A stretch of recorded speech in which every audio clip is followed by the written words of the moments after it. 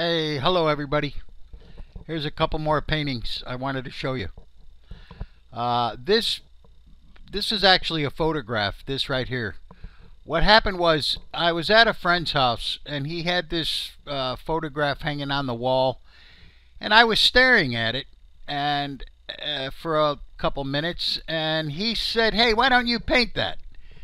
And I kind of laughed. I was like, "Yeah, right."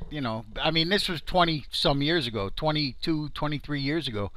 And I really didn't feel much like painting back then. But anyway, uh, his wife was in agreement with him. She said, "Yeah, why don't you paint that?" All right. So anyway, I came home that night, and here's what happened. Okay, so I did paint it, and I brought it to his house the next day, and I'll tell you the truth. It really surprised me. It freaked me out because I didn't. My abilities, I didn't. I had no confidence at all in my abilities, and this came out the way it did, and I was surprised. I kind of liked it. So anyway, oh, by the way, I painted this whole thing from memory. I didn't bring the photograph home. I just from memory I painted it, and uh, those two were astonished that I was able to get so much of the photograph correct. You know what I mean? Like that little boat on the left. Um, uh, it's that little boat is actually in the photograph.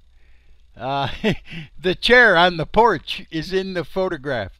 I don't know. Anyway, I think it came out okay. Uh, oh, this is a river up in North Florida. It's called Homosassa, and the guy, his one of his favorite places was that bait house. They used to, I don't know. I guess they used to hang out there and drink beer and stuff, and uh, you know. Well, anyway, he's dead now, and so is his wife. So I ended up with the photograph. I showed them the painting, and they told their son that to give me the photograph if anything ever happened to Al. Al was the guy's name, and I ended up with the photograph, which is kind of cool. Anyway, I like telling the story. I think there's a close up here of the chair on the porch. I think, I don't know. Yeah, here it comes. There you go. Yay. That's they were really astonished by the fact that I remembered the chair on the porch. Ah, man, it was so funny. But anyway, that was one night. Okay, this one, um, I don't know. I had some people tell me they didn't like it. This was another 23 years ago. I felt like painting after I did that bait house, so I painted this one. Oh, this was on the night of the meteor shower, the Perseus meteor shower, the one that happens every year. I forget the name of it. Per something. But anyway, that was. I remember that the meteors were flying around when I painted this one. Okay, this is another 23-year-old painting. What this is actually on two boards. And what I did was I took four pieces of wood and I cut them in that angle that you see there. And there you go. And then I glued the boards onto. No, yeah, I glued the paint boards onto those angled boards, and I put a fan to, I mean a belt to a riding lawnmower in between the two panels. I don't know why. I just thought that it needed to be separated somehow there. So that painting actually doesn't lay flat on the wall. It sticks out a little bit because of that angle. But again, that was back in the same time that I did the bait house and the poppies.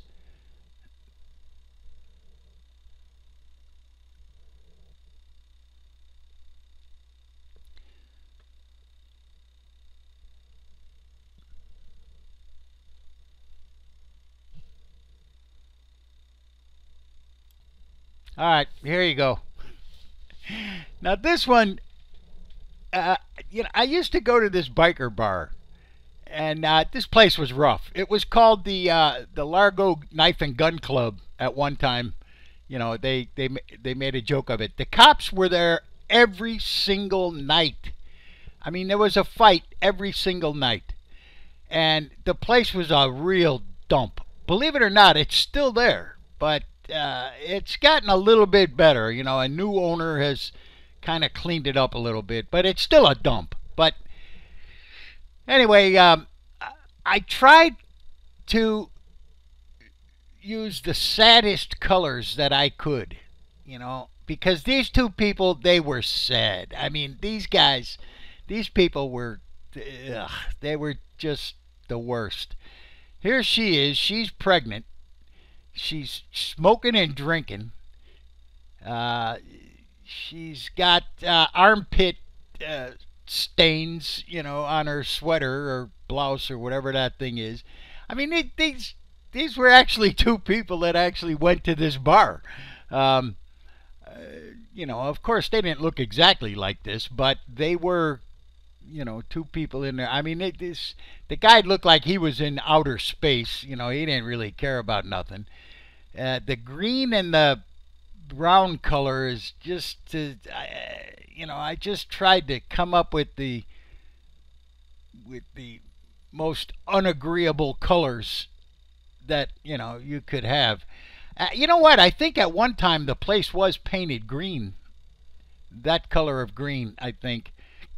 I don't know, but like I said, the place is a real dump.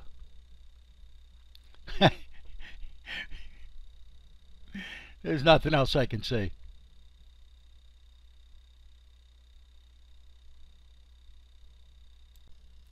All right, on this one, I just wanted to do something with an orange sunset. That's all. I mean, I don't, I wasn't at a location that looked like this. I just wanted to do something with an orange sunset, and that's what happened right there.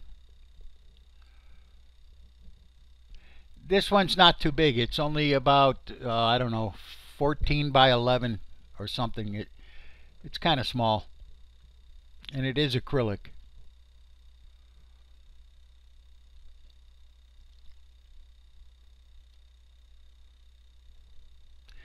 And as I can see it now, it looks kind of dark. I wish I had there we go, a little bit more light on it.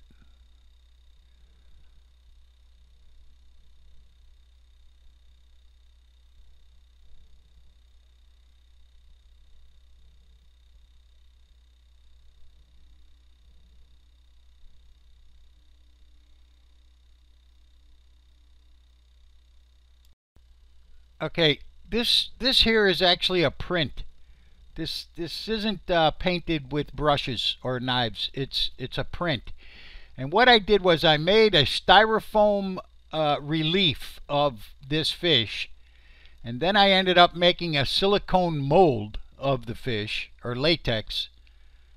Yeah, I think it was latex. And then I poured in concrete, and when it was dry, I flipped the fish out of the mold, and now I can make hundreds of these things. All I have to do now is I paint the concrete fish, and then put a piece of cloth on top of it, push down on the cloth so everything touches the paint, and then peel off the cloth, and boom, there you go, you have it. That one's actually pretty big. That's about 20 inches, I'd say, by about 16, I think. Maybe maybe 24 by 16. I don't know. It's pretty big. It's a coelacanth. It's a prehistoric fish that they thought were extinct, but they ended up finding a whole bunch of them. I mean, they thought these things died out like 65 million years ago, and they were wrong. So if you want to look it up, coelacanth. It's CEL something. Coelacanth. TH at the end. All right, everybody, it's late, and I gotta go.